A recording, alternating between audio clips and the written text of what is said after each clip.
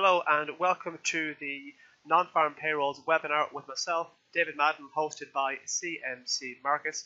Today's date is Friday the 8th of December and the time has just gone 1:15 p.m. UK time.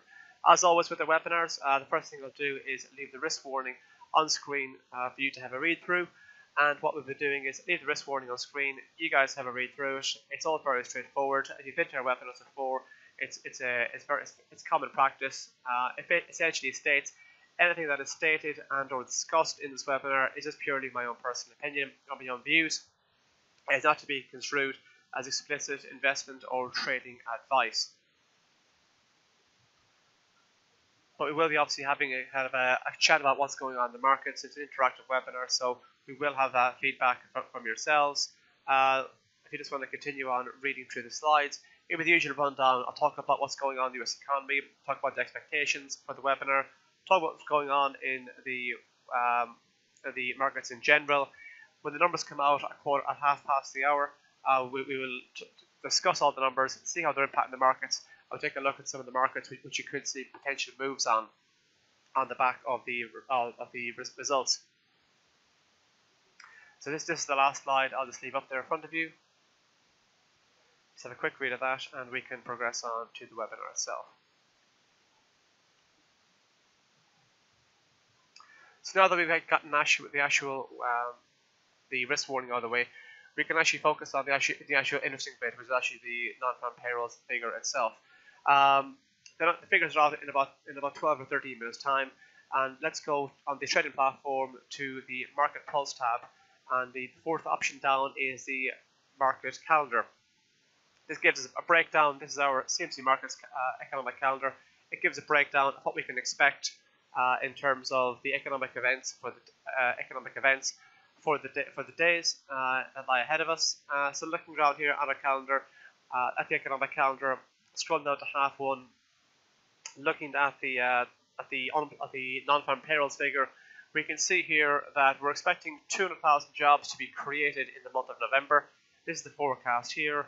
The previous months of the reading, the October figure came in at 261,000. So bearing in mind, if you consider it be a decent sized drop off, if we get 200,000 or north of 200,000, but still, U.S. economists have stated that the United States economy needs to be adding about 200,000 jobs on average, consistently every single month for the U.S. economy to keep it growing at the rate it has been growing at.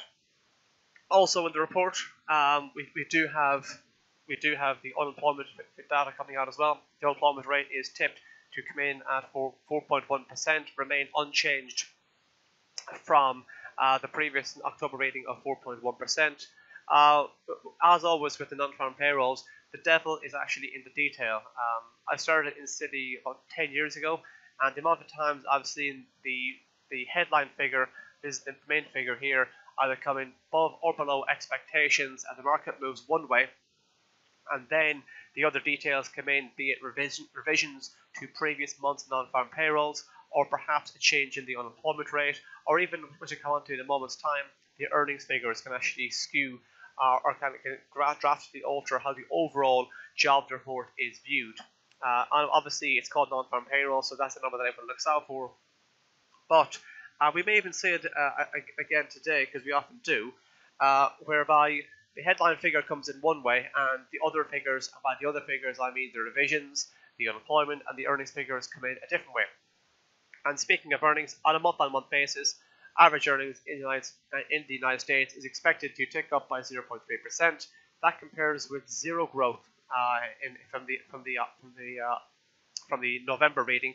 And on a year-on-year, on an annual basis, even though we don't have the forecast inserted here, another news terminal predicts the forecast. Their consensus is to be an increase of 2.5%, and that compares with the previous reading of 2.4%. So we are expecting a tick up in both the monthly and the year-on-year average earnings figures. And why is earnings important? The headline unemployment rate of 4.1% at multi-year lows, multi-decade lows, in the United States is something American politicians are very proud of. They talk about the headline figure, but if you kind of delve further into that, we have the rate at which the rate at which jobs creation is rising in the United States is vastly outpacing earnings growth. And you have this divergence whereby people are actually in jobs, which actually is obviously good. People who are employed tend to go out and spend more money, hence driving on the economy. But one of the issues is that wage growth in the United States has been plateauing a bit.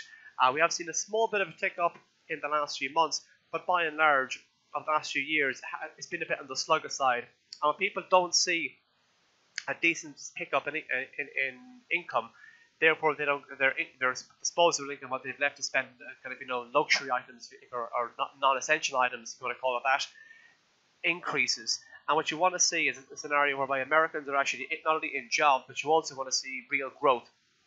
So you do want to see growth pick up, and on top of that, that will give a better chance of actually having a proper and sustained recovery, because some of these jobs tend to be low-income jobs. It can be casual jobs. It can be jobs which are part-time. They can be very different contract jobs. Obviously, they're non-agricultural. That's why it's called non-farm payrolls in the report.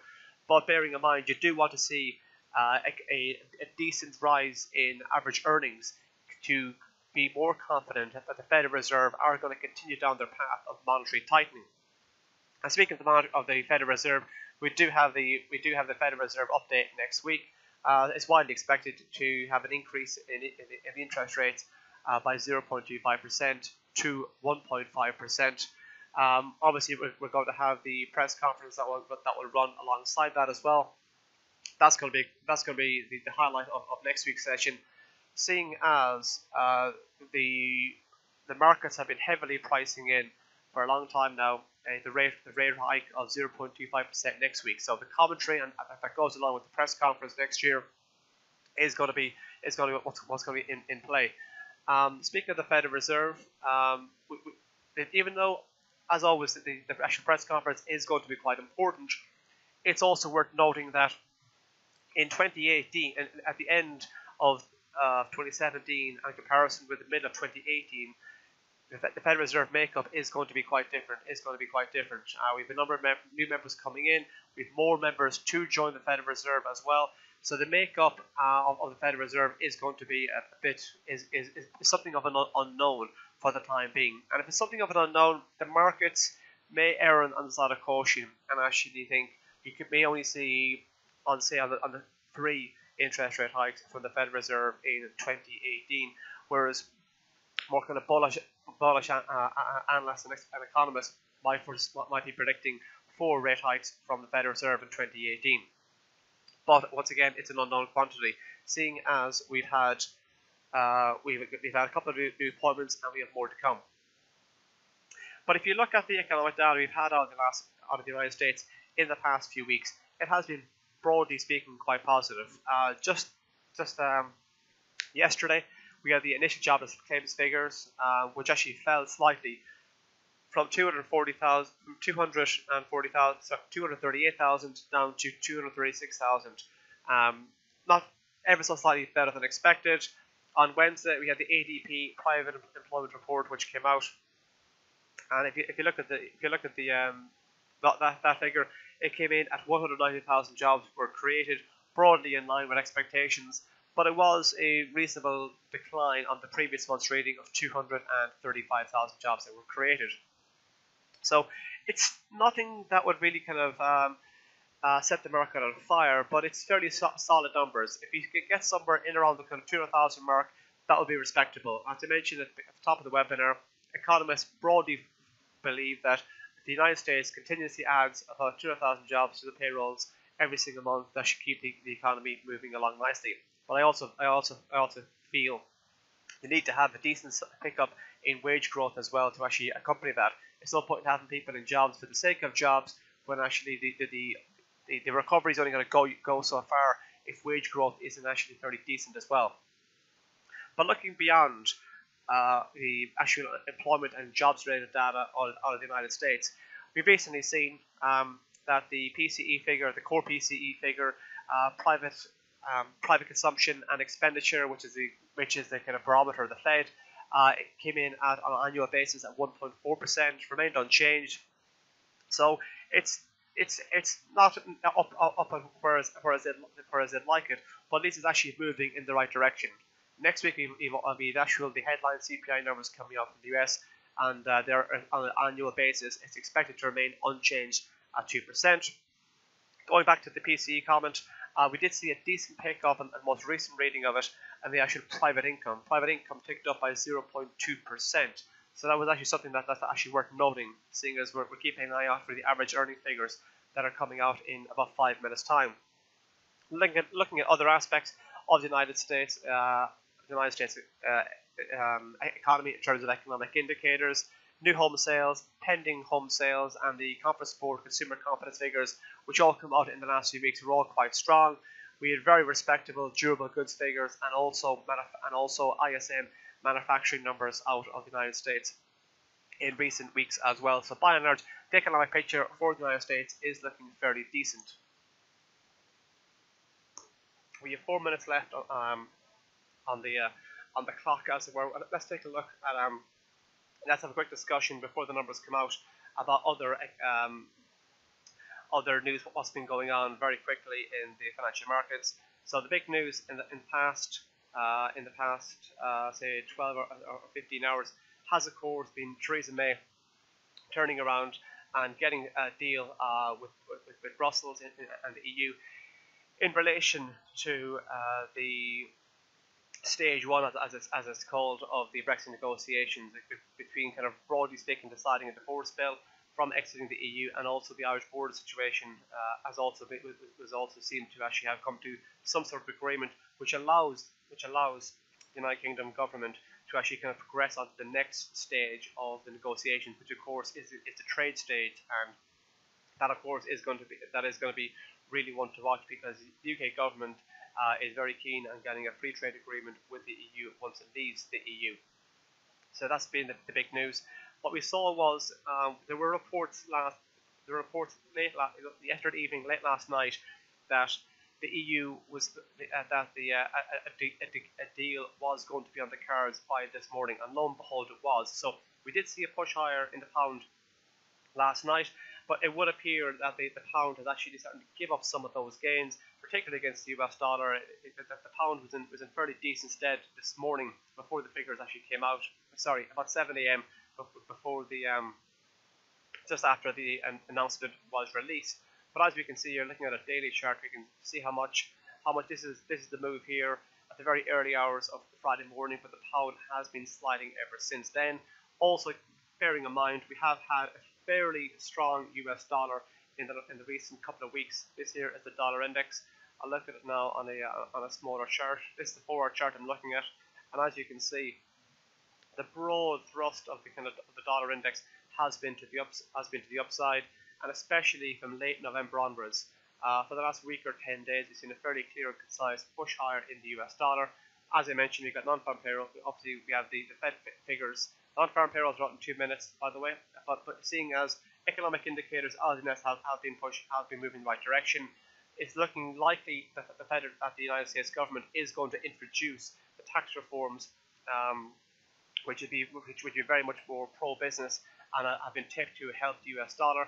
And on top of that, we do have a Fed meeting next week, so this broad kind of push higher in the greenback over the last few trading sessions has, of course, dented the British pound. And as you can see here, if we're looking at on an hourly chart, we can see exactly what's done over the past 24 hours, and it's been very clear to the upside in terms of the movement of the US dollar. It's less than 1 minute now to the jobless claims figures. I'll just open up the economic calendar, and we'll see what the numbers are going to come in as. I suspect we're going to get something in around the region of around 220 is where I would potentially kind of see the reports coming in. If you have any kind of comments or any kind of estimates you want to type in the box yourself, feel free to do so. Just kind of counting down. Also, in other political news, Martin Schulz, the head of the STP, the Social Democrat Party in Germany, suggested he's open to potential coalition talks with Angela Merkel. And on the back of that, we're just getting some figures in now. 228 was the non-farm payroll figure, And also it is worth pointing out, the figure came in at 228,000 ahead of the estimate, which was 200,000.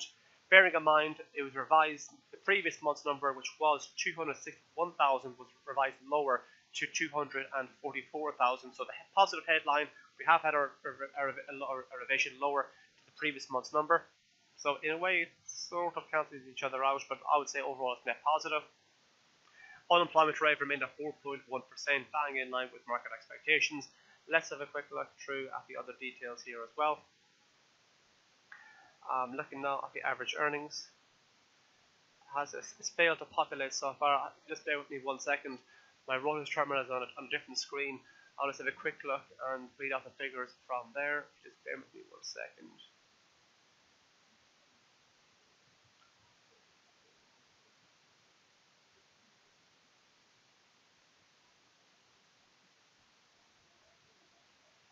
So average earnings managed to cut on a year-on-year basis, ticked higher to 2.5%, in line with the expectations that I've seen on a different economic calendar. On a month-on-month basis, they grew by 0.2%, but bear in mind they were expected to increase by 0.3%.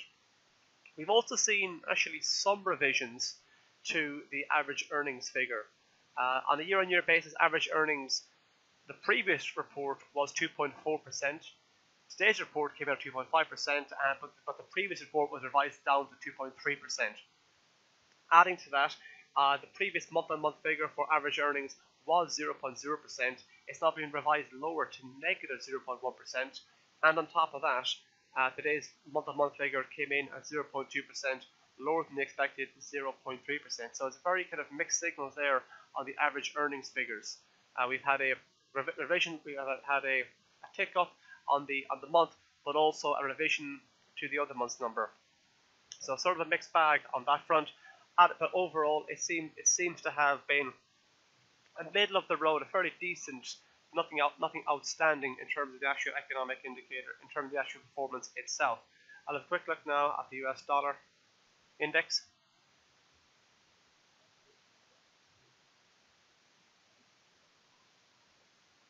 Yeah, I'll have a quick look now at the dollar index, and then I'm moving on to a couple of currency pairs. All right, what we can see here is the first reaction was negative on looking at the dollar index alone. Sharp move to the downside on the dollar index. As you can see here, some of so far the numbers have not gone down well. I'll have a quick look now at what's going on in the euro dollar. Let's change it up now. Look at a 5-minute chart.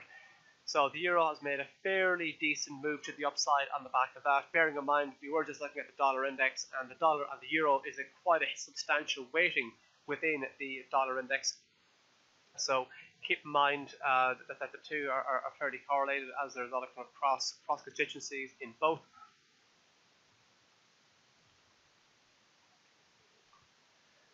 That is a fairly decisive move to the upside in the US dollar versus the euro versus the US dollar. As you can see here, I'll take a look now at a big picture chart. We have seen a fair bit of kind of range bound trading and sort of uncertainty in the euro versus the US dollar over the last few weeks. We managed, after having a fairly decent sell-off from September down to November, we pushed higher here, took out the October highs. The November high took out the October highs, but we have been sliding back now. And we're in around the 50-day moving average, which comes into play in around 117.55. So we're in around that level at the time being. If you can manage to hold above the 50-day moving average, that could put us instead back to potentially retest the November high of 119.61. And as I mentioned already, taking a look at even smaller data, lower data chart, did a considerable move to the upside initially on the euro versus the US dollar. I'll have a look now at the pound versus the US dollar.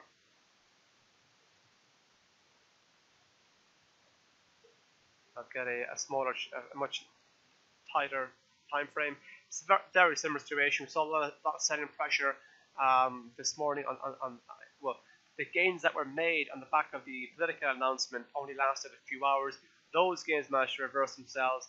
traders in high anticipation of a strong jobs report had a surge to buy the dollar on the run up to this number, and we're now seeing a reversal of the actual position.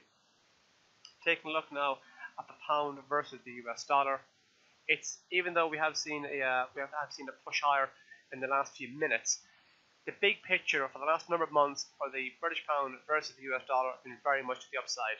It's this trend line here from the lows of March connecting the lows of April. We saw a few dips below it here in November, but we're very much well above the trend line support here, while we remain north of this trend line support, and also looking at metrics in around, like for example, the 50-day moving average in around the kind of 132.50 region. I suspect the outlook for the pound is going to remain positive against the US dollar. This jobs report, in my opinion, is sort of a B minus or so. It's a very kind of average report. The headline figure was good. It topped expectations, but we had a previous revision downward to the October report. Unemployment came in at 4.1%, so no kind of great surprise there. And we had some mixed numbers on the average earnings. And if anything, it's in a weird way, it's often more important to give credence to the revision, because the revisions can often be the final say rather than just the headline figure. Because even though we did see a respectable year-on-year growth figure for average earnings, the previous month's number was revised lower. I'll have a look now and see how the US futures. And I should have a look now and see how gold is reacting to that, because gold tends to have an inverse relationship between the price of gold and also the US dollar. So we saw here is gold, obviously a lot of volatility when the numbers were released, but as you can see here, this could be what I was just talking about, how everyone was looking at the headline number, everyone was focusing on 200,000, market came in at 228,000. We saw initially kind of a large kind of spike to the upside and then down again on gold. So there may have been a suspicion, there may have been a kind of a skewing of the numbers, that seeing the 228,000 jobs being added may have sent gold initially lower, and then the market actually digested and then realizes that, hold on, this is actually not as strong as the jobs report as the actual headline figures would let on. So you're seeing a lot of consolidation and a lot of kind of uncertainty when it comes to gold on the back of that report. So we're now trading a bit lower because it's kind of sunk in that the headline figure was better than expected, but at the same time, we did see some mixed numbers and mixed data coming out in terms of average earnings. So in my view, we could see, dare I say, quite an uninteresting afternoon's trading, because it's sort of, there's something in this report for everyone. It isn't in a particularly clear direction, whether it's an overly good report and things are adding to the hawkish sentiment in the United States, or it isn't a particularly a weak report that would suggest there's problems in the US economy. It's somewhere in between. I'll take a look now. I'll see how the US index futures are reacting to the numbers.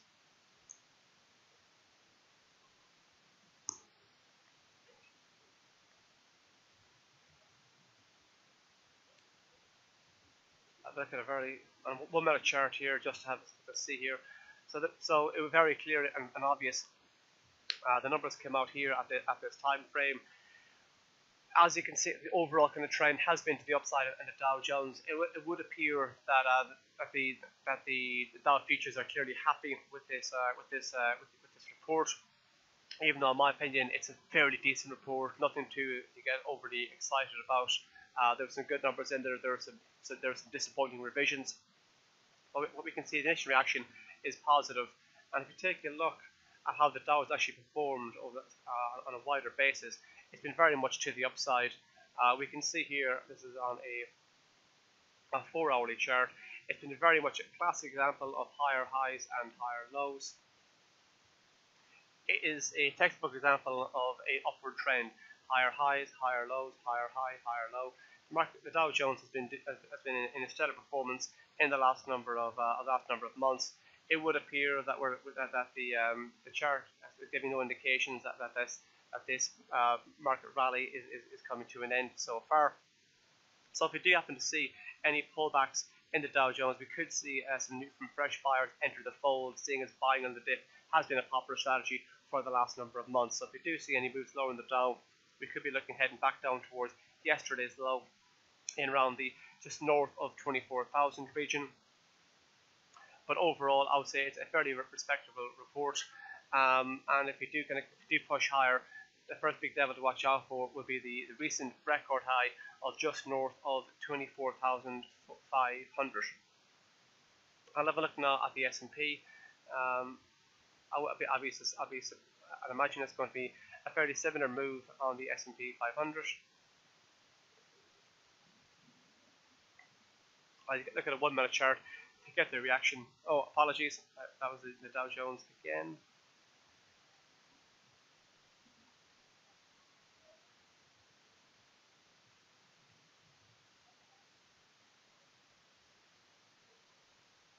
Very similar looking chart. The market was pushing higher into it, and certainly post trading in the few minutes, 11 minutes of trading after the numbers have been released, it has gone on to session highs. So things are obviously looking quite positive. On the market has liked the S&P 500 has liked the jobs report from the United States. Very similar to the Dow Jones, that it's been a clear and concise upward trend. Buying on the dips has been the kind of popular strategy over the last number of months when it comes to the S&P 500. So if we do happen to see any kind of pullbacks, we may find some support in around the lows of yesterday, in around the 2,626 level, or maybe even down as low as Wednesday's low as 2,620. But as I mentioned, even if we did see pullbacks, we could see fresh buyers step in, seeing as the kind of popular strategy for the last number of weeks and months has been buying on the dip. So if we do move to the upside, we're looking to kind of target the recent record high of 2,665, and then beyond that, traders will be looking towards the big numbers like 2,670, 80, 90, and then 2,700 itself. I'll have a quick look now at the Nasdaq 100 before we wrap things up.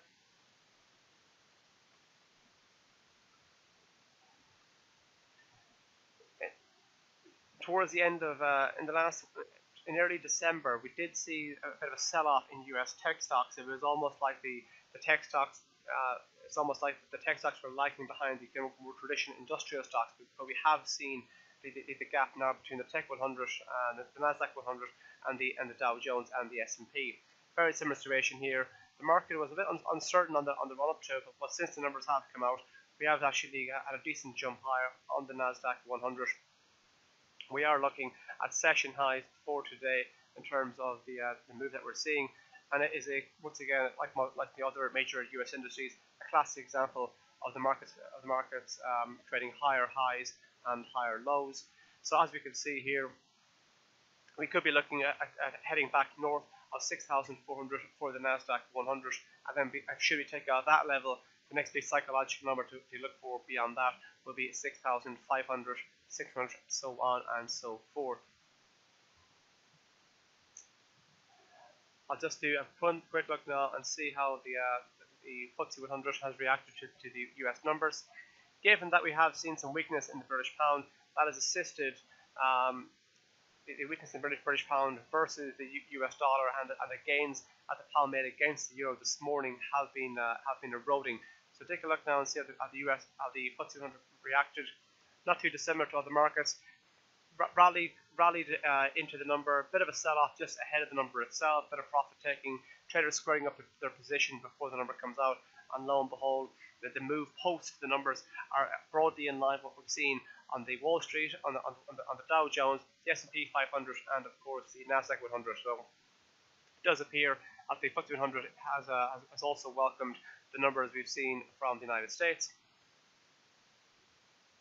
Dollar CAD, yeah, sure, I'll do the dollar CAD now in a second, and then after that we look to wrap it up because it's now coming to quarter to the hour.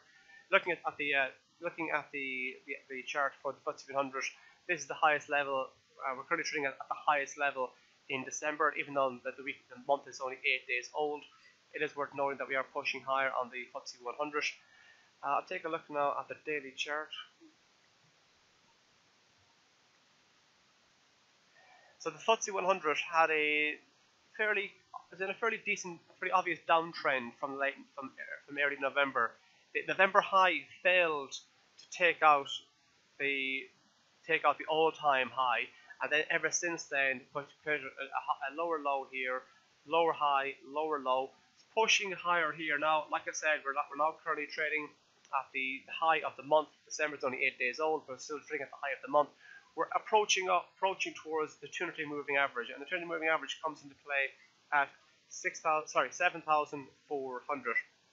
And if we do take out 7,400 and have a decisive move north of that, we could be looking back towards the late November highs of 7,472. But if we do continue in the downward trend that it's been in for the last number of weeks since early November, we could be heading back down towards the December low of 7,278.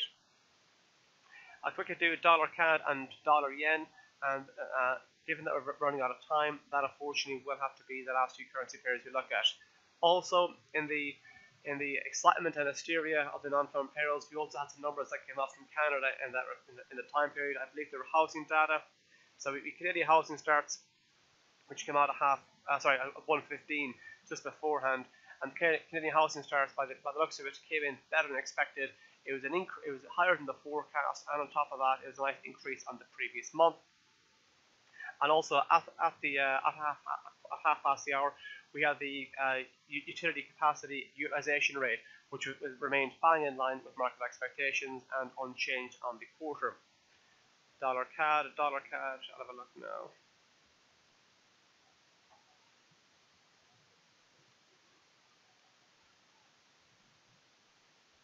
I'll have a quick look at the 1 minute chart to kind of get the initial reaction. As you can see here, the market sold off quite heavily, bounced back, more than cleared its losses, and now is sort of broadly lower before the numbers actually came out itself. Bearing in mind, we did have some numbers out of Canada which came in better than expected, not too long before the jobless claims figures came out of the United States, and then of course adding to that, we then had a mixed report, broadly good, but mixed report, nothing to really write home about.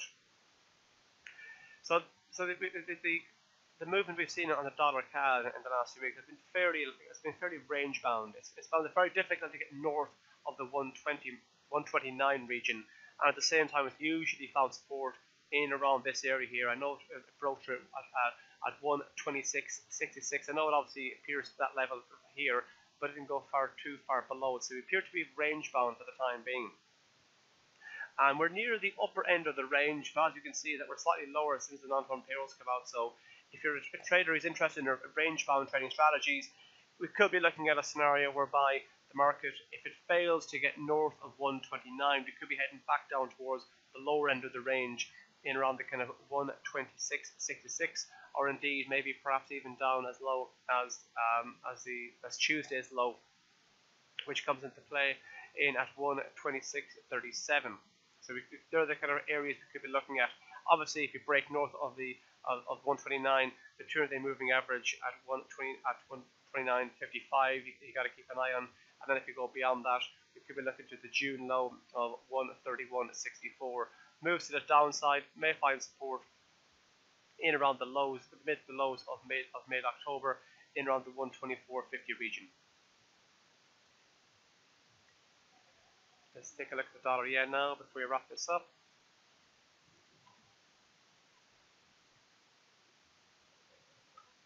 So the dollar yen has, take a look now at the minute by minute chart. So the initial reaction was to the downside, and then we saw the market bounce back, and then of course move lower again. So this is the kind of classic non-farm payrolls kind of market moves one direction, the numbers digest, and then eventually we kind of look to actually get a proper direction out of it. So taking a look now at the daily chart, we can see here that after the highs of November, we did see a decent sell-off, traded below the 200-day moving average, and has been pushing higher ever since. Notice how we had a decent sell-off here. There's a steady increase in negative momentum on the MACD histogram, on the MACD indicator. And then, of course, that negative momentum declined, then it swung positive, confirming they're going to push higher in the actual move of the underlying market, the dollar versus the yen. So it would appear that the momentum is with the buyers. The price is pushing higher. That has been the trend for the last week or so. If you do manage to take out the 113.57 region, the next price beyond that, keep an eye out for, is between 114, and a move north of 114 will then bring it to sight the November high of 114.73. Move to the downside, main counters support in around the 50-day moving average. We're seeing some consolidation in around there. That comes into play at 112.85, and then south of that, heading back down potentially towards the 112 region. That's all it from our webinar this week. Thank you for tuning in. Please bear in mind on the Monday coming up, which is Monday the 11th of December, I'll be hosting our weekly Monday webinar at 12:15. So please feel free to sign in and listen to that. Also, there will be a recording of this webinar on the Market Insight section of our platform. That can be found under Market Pulse, second option down, Market Insight, and I'll also tweet it out myself. You're very welcome. You're very welcome. Thank you for your kind messages. That's all from me this week. Thank you for listening. Have a good trading week and good luck.